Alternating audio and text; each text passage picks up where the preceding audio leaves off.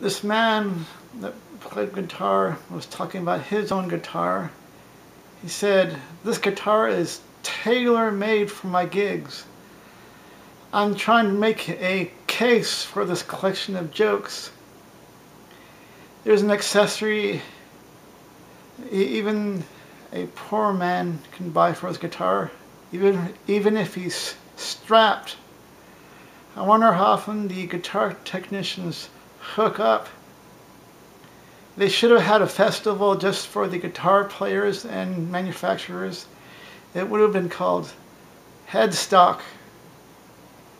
Of course, all these puns are noteworthy.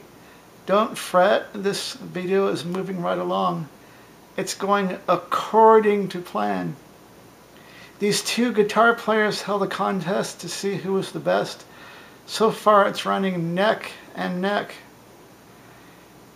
I've noticed the sales of guitar accessories pick up just before Christmas. Have you ever seen those student guitar and amp packages? The amp usually has a ho-hum performance. When the guitarist gets his equipment back from repair, he's amped. He usually has to marshal his resources to pay for the repairs. That's the thing about a sale of a guitar, it usually comes with strings attached. And don't worry about all these puns. They're almost over. Hopefully you aren't feeling high-strung from all this humor. This guitarist was about to put his guitar in his car. He was mad because he dropped it and it bounced off his fender. At this concert, I saw a guitar standing vertically in the corner. You might say it was a standing ovation.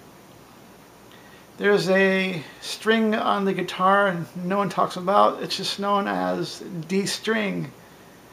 Of course, any discussion about guitars will eventually bring up the one string called the G string. A guitarist got into trouble and everyone had to pull some strings to get him out of jail. Of course, now is the end for this bad string of jokes.